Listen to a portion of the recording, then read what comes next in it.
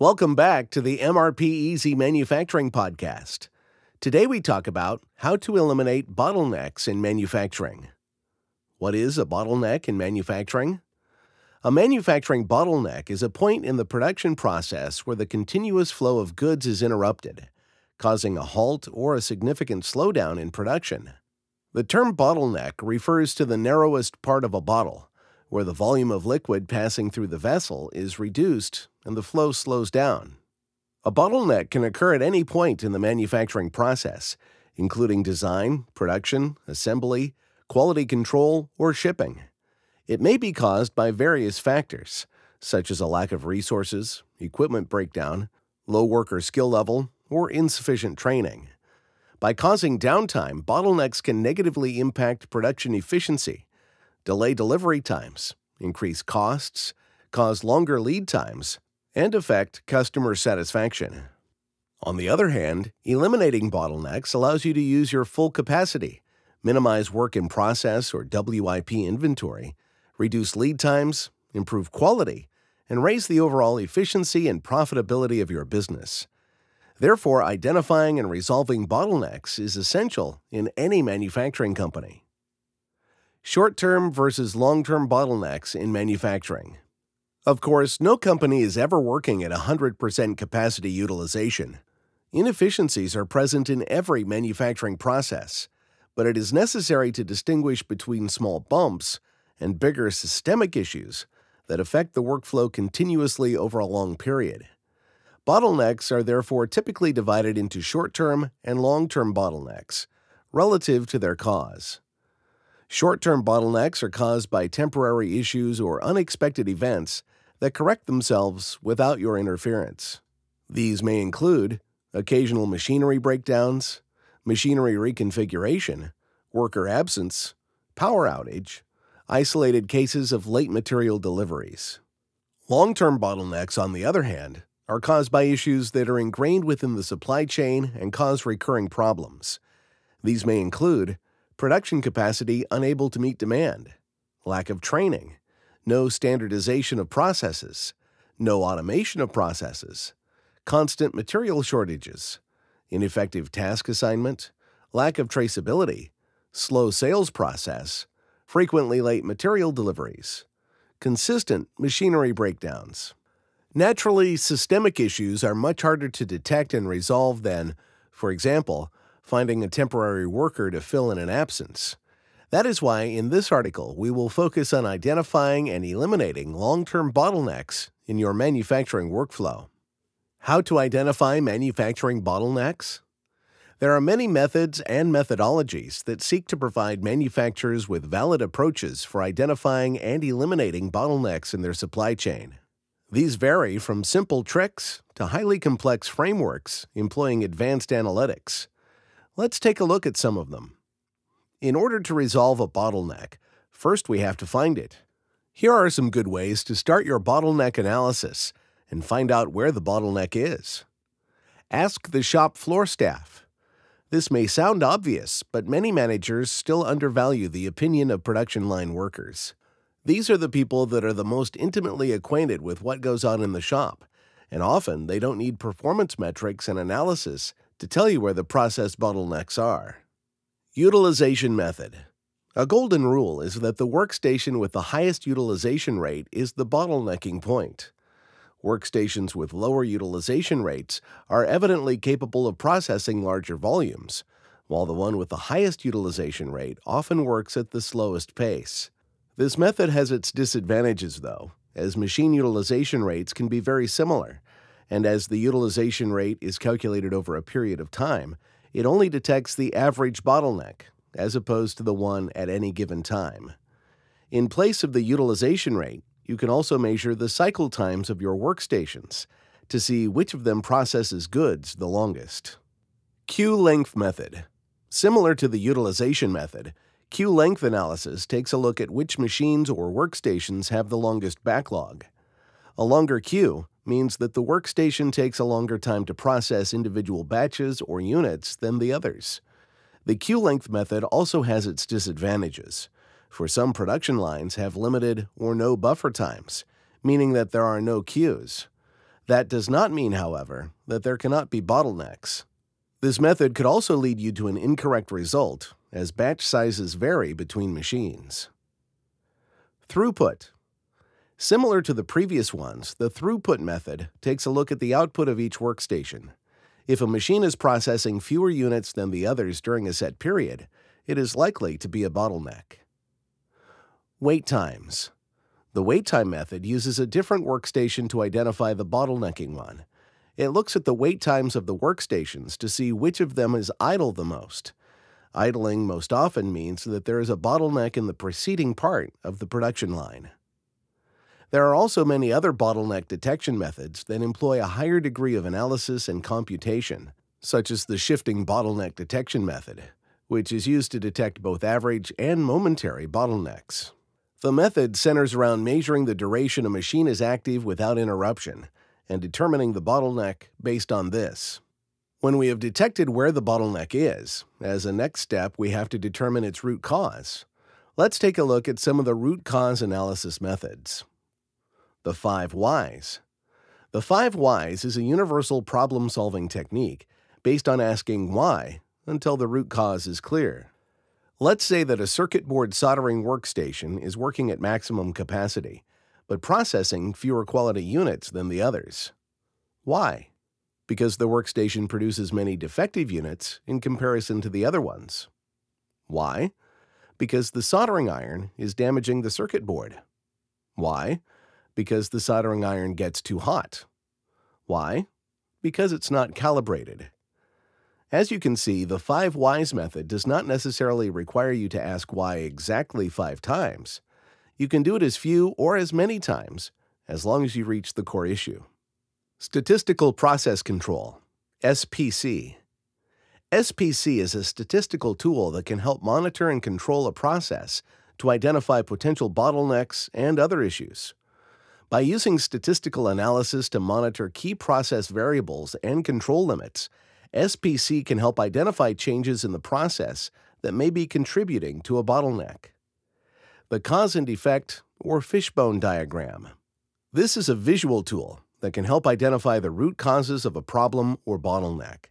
The diagram is structured like a fishbone, with the main problem or bottleneck at the head of the fish and the potential root causes listed as bones.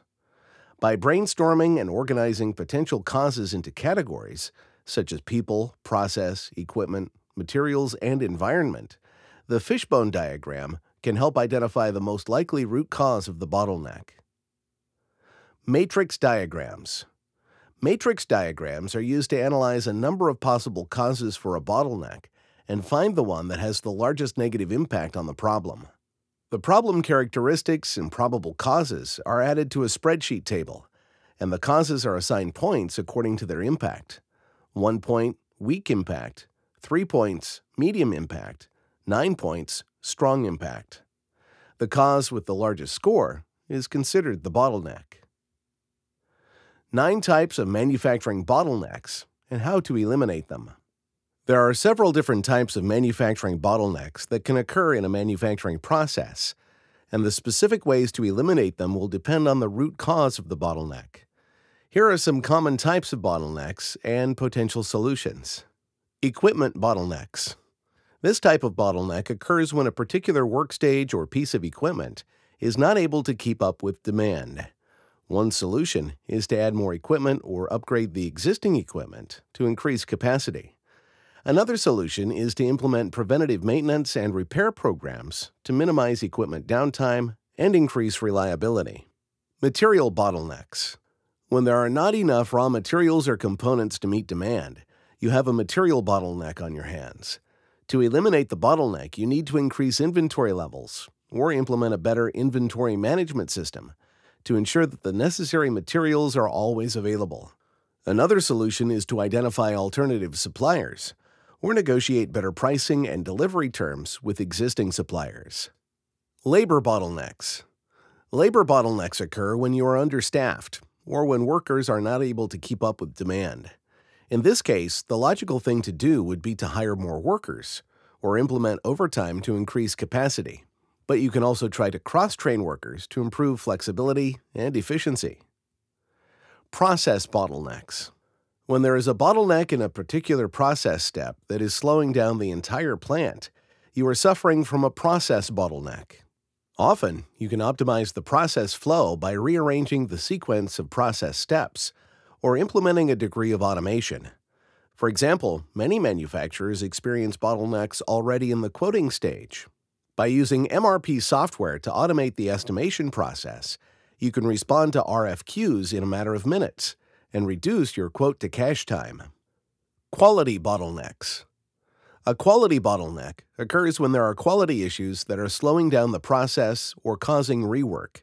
For example, if a workstation is consistently fed defective WIP, it creates waste due to A, the workstation having to identify the defect, or B, the workstation doing pointless work due to not noticing the defect. In any case, the defects refer to issues upstream in the production line. Quality bottlenecks can be eliminated by implementing quality control procedures and quality assurance programs to minimize defects and errors. Another solution is to identify the root causes of quality issues and implement corrective action plans to prevent them from recurring. Communication bottlenecks. Communication bottlenecks occur when there are breakdowns or slowdowns in communication between different departments or teams. For example, when there are data silos, i.e., different departments use different systems for data management. Getting a single piece of vital information could take hours. If there is a properly implemented centralized system, such as MRP software, however, each employee can access the information they require to do their job. Planning and scheduling bottlenecks. This type of bottleneck occurs when there are inefficiencies or inaccuracies in the planning and scheduling process. For example, when production schedules are made with inaccurate inventory data, the shop floor could come to a standstill due to a material stockout. A good solution would be to implement a robust manufacturing software that helps you achieve accurate inventory data and takes into account capacity constraints, lead times, and available inventory when planning and scheduling production activities. Space bottlenecks. This type of bottleneck occurs when there is limited space available for storage, production, shipping, or just moving around the facility. You cannot really use your full capacity if you do not have space to store your raw materials, WIP, and finished goods. In addition, a cramped production facility is much more likely to experience work accidents than one with ample space. One solution is to optimize the use of available space through the rearrangement of equipment or storage areas, the use of vertical storage or mezzanines, or the consolidation of storage locations. Another solution is to expand the physical footprint of the facility through expansion or relocation. Environmental bottlenecks. Environmental bottlenecks occur when there are environmental factors that are slowing down or interrupting the manufacturing process, such as temperature, humidity, or air quality. To combat environmental factors, you can improve the microclimate in your facility through HVAC upgrades, air filtration systems, or other environmental controls. Another solution is to implement contingency plans to mitigate the impact of environmental disruptions, such as backup power or temporary relocation of operations. Continuous improvement methodologies for managing manufacturing bottlenecks. Continuous improvement is an operations management philosophy that is centered around the idea that things could always be more efficient in any given production system. Here are some approaches to help you get started. Theory of constraints. The theory of constraints is a widely used process improvement methodology that is based on the assumption that at any given time and in any given system, there is one constraint that can be considered as the major one. Focusing on one constraint at a time enables you to direct your full attention to a single issue, then move on to the next one. The theory of constraints provides a 5-step way for consistently dealing with production bottlenecks and improving your manufacturing process. 1. Identify the constraint. 2. Exploit existing resources to improve upon the constraint. 3. Subordinate all other processes to support the constraint. 4. Elevate the constraint by bringing in more resources to support it. 5. Repeat the process. By following this simple roadmap, you are bound to ensure continuous improvement in your production processes. Value stream mapping.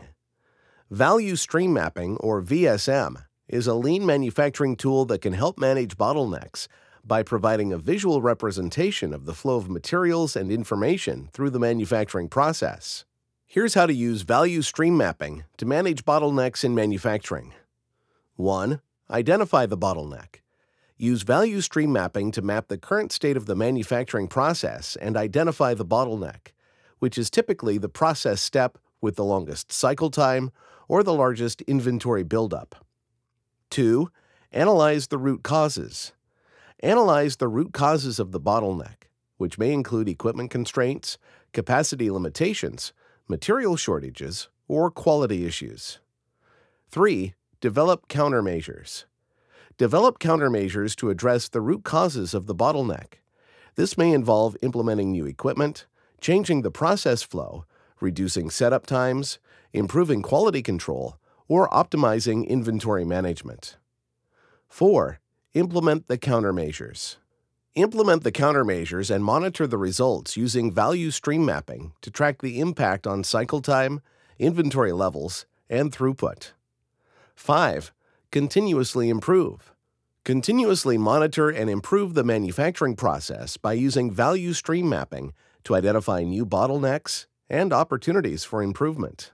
By using value stream mapping to manage bottlenecks in manufacturing, you can improve the flow of materials and information through the manufacturing process, increase throughput, and reduce lead times. This can lead to significant improvements in productivity, quality, and customer satisfaction. Using MRP software to manage bottlenecks. MRP, or manufacturing ERP systems, provide companies with a clear, real-time overview of their operations from sales and inventory to production planning and the shop floor. When properly implemented, these systems also ensure traceability throughout the supply chain. This all drastically simplifies bottleneck detection and identification, as you can see where a problem occurred in just a few clicks. MRP versus planning and capacity-related bottlenecks.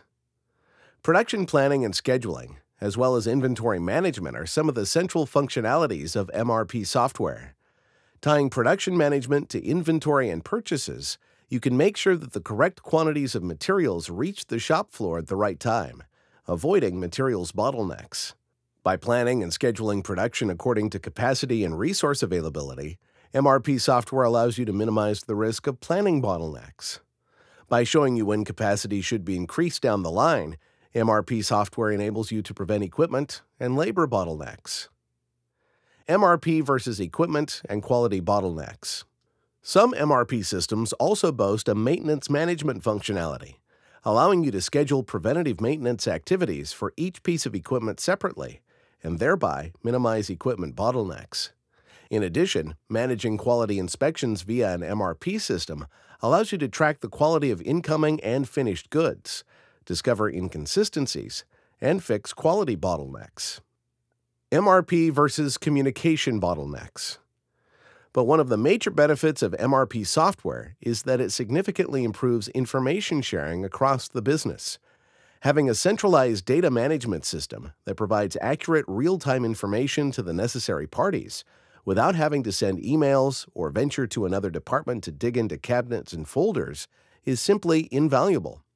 Everything from order statuses and inventory levels to traceability documentation and financial statements is instantly accessible to employees authorized to see them, helping you to minimize communication bottlenecks. An MRP system made for SMEs.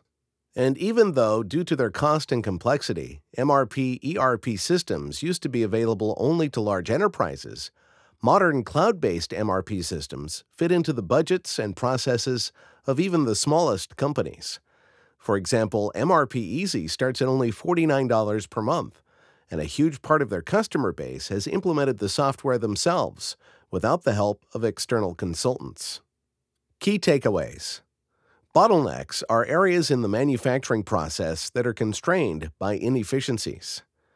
Eliminating bottlenecks allows you to reach your full capacity, minimize WIP inventory, reduce lead times, improve quality, and raise the overall efficiency and profitability of your business.